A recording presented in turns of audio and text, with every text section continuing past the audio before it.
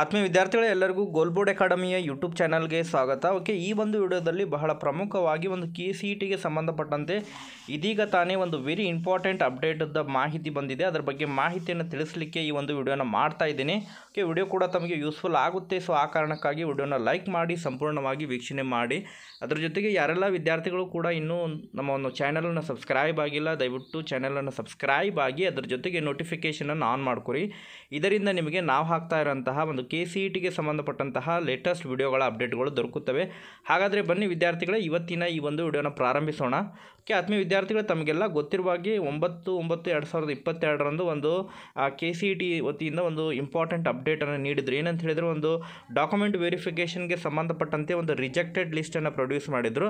ಆ ಒಂದು ರಿಜೆಕ್ಟೆಡ್ ಲಿಸ್ಟ್ನಲ್ಲಿ ಒಂದು CBSE ಮತ್ತು ICSEಯಲ್ಲಿ ಸ್ಟಡಿ ಮಾಡಿರುವಂತಹ ಒಂದು ವಿದ್ಯಾರ್ಥಿಗಳ ಒಂದು ಪಟ್ಟಿನೂ ಕೂಡ ಪ್ರಕಟಿಸಿದರು. ಓಕೆ, ಅದ್ರ ಬಗ್ಗೆ ಕೆಲವೊಂದಿಷ್ಟು ಇನ್ಫಾರ್ಮೇಷನನ್ನು ಇಲ್ಲಿ ಕೊಟ್ಟಿದ್ದಾರೆ, ತಾವಿಲ್ಲಿ ನೋಡ್ತಾ ಇರ್ಬೋದು. ಇಲ್ಲಿ ತಾವಿಲ್ಲಿ ಸ್ಕ್ರೀನಲ್ಲಿ ನೋಡ್ತಾ ಇರ್ಬೋದು. Attention to candidate, instruction to candidate. The candidates who have studied CBSE and ICSE have mentioned the name of any school from 1st to 12th standard and have already got their study certificate verified from BO office for minimum 7 years.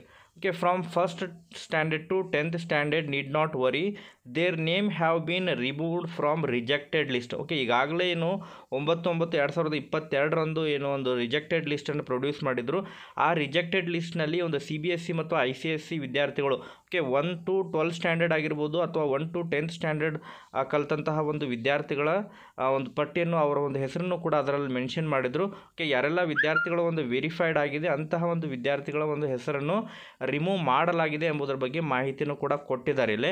ಅದರ ಜೊತೆಗೆ the candidate who fall short of 1 or more year study to fulfil there requirement minimum 7 years study in Karnataka. Okay, ತಾವಲ್ಲಿ study ಸರ್ಟಿಫಿಕೇಟ್ನಲ್ಲಿ ಕರ್ನಾಟಕದಲ್ಲಿ minimum ಆಗಿ 7 year study ಮಾಡಬೇಕಾಗುತ್ತೆ. Study ಮಾಡಿದರೆ ತಮಗೆ ಕರ್ನಾಟಕದ eligibility ಬರುತ್ತೆ. ಅದರ ಜೊತೆಗೆ 10 year ರೂರಲ್ ಸ್ಟಡಿ ಮಾಡಿರಬೇಕು, ಅಂದರೆ ರೂರಲ್ ಎಲಿಜಿಬಿಲಿಟಿ ಬರುತ್ತೆ. ನೆಕ್ಸ್ಟ್ 10 year ಕನ್ನಡ ಮೀಡಿಯಮ್ದಲ್ಲಿ ಸ್ಟಡಿ ಮಾಡಿದರೆ ಕನ್ನಡ ಮೀಡಿಯಮ್ ಎಲಿಜಿಬಿಲಿಟಿ ಬರುತ್ತೆ. ಸೊ ಅಂತಹ ಒಂದು ವಿದ್ಯಾರ್ಥಿಗಳು ಯಾರೂ ಕೂಡ ಇನ್ನೂ ಅಂಥ ಒಂದು ಡಾಕ್ಯುಮೆಂಟನ್ನು ಸಬ್ಮಿಟ್ ಮಾಡಿಲ್ಲ. Claim need to visit a BO office on 12th and 13th September and add the missing study period online and get the verified from BO as well KA executive director ಅಂತೇಳಿ ಕೊಟ್ಟಿದ್ದಾರೆ. Okay, ಇಲ್ಲಿ ಇವತ್ತು ಬಂದಿರುವಂತಹ ಒಂದು very important update ಏನಪ್ಪ ಅಂತ ಹೇಳಿದರೆ, ಇದು CBSE ಮತ್ತು ICSE ವಿದ್ಯಾರ್ಥಿಗಳಿಗೆ. ಓಕೆ, ಯಾರೆಲ್ಲ ವಿದ್ಯಾರ್ಥಿಗಳು 1st to 12th ಸ್ಟ್ಯಾಂಡರ್ಡ್ವರೆಗೆ ತಾವು ಒಂದೇ ಸ್ಕೂಲ್ನಲ್ಲಿ ಕಲ್ತಿರ್ತೀರಿ, ಅಂತಹ ಒಂದು ವಿದ್ಯಾರ್ಥಿಗಳ ಆಲ್ರೆಡಿ ಈಗ ಒಂದು ಡಾಕ್ಯುಮೆಂಟ್ ವೆರಿಫಿಕೇಷನ್ ವೆರಿಫೈ ಅಂಥೇಳಿ ಆಗಿರುತ್ತೆ. ಆದರೂ ಕೂಡ ತಮ್ಮ ಹೆಸರು ಆ ಒಂದು PDF ಲಿಂಕ್ನಲ್ಲಿ ಬಂದಿರುತ್ತಲ್ಲ, ಆ ಒಂದು ತಮ್ಮ ಹೆಸರನ್ನು ಈಗಾಗಲೇ ರಿಮೂವ್ ಮಾಡಲಾಗಿದೆ ಎಂಬುದರ ಬಗ್ಗೆ ಮಾಹಿತಿಯನ್ನು ಕೂಡ ಕೊಟ್ಟಿದ್ದಾರೆ. ಓಕೆ, ಈ ಮಾಹಿತಿಯನ್ನು ಅವರು ಅಪ್ಡೇಟ್ ಮಾಡಿದ್ದಾರೆ. ಓಕೆ, ಈ ಒಂದು ಮಾಹಿತಿಯನ್ನು ಅಪ್ಡೇಟ್ ಮಾಡಲಿಕ್ಕೆ ನಾನು ಕೂಡ ಒಂದು ವಿಡಿಯೋ ಮಾಡಿ ತಮಗೆ ತಿಳಿಸ್ತಾ ಇದ್ದೀನಿ. ಓಕೆ, ಈ ಒಂದು ವಿಡಿಯೋ ತಮಗೆ ಯೂಸ್ಫುಲ್ ಅನಿಸಿದರೆ ನಮ್ಮ ವಿಡಿಯೋನ ಲೈಕ್ ಮಾಡಿ, ಶೇರ್ ಮಾಡಿ, ಅದರ ಜೊತೆಗೆ ನಮ್ಮ ಚಾನಲ್ನ ಸಬ್ಸ್ಕ್ರೈಬ್ ಮಾಡಿ. ಒಂದು ವಿಡಿಯೋನ ಸಂಪೂರ್ಣವಾಗಿ ವೀಕ್ಷಣೆ ಮಾಡಿದ್ದಕ್ಕಾಗಿ ಧನ್ಯವಾದ.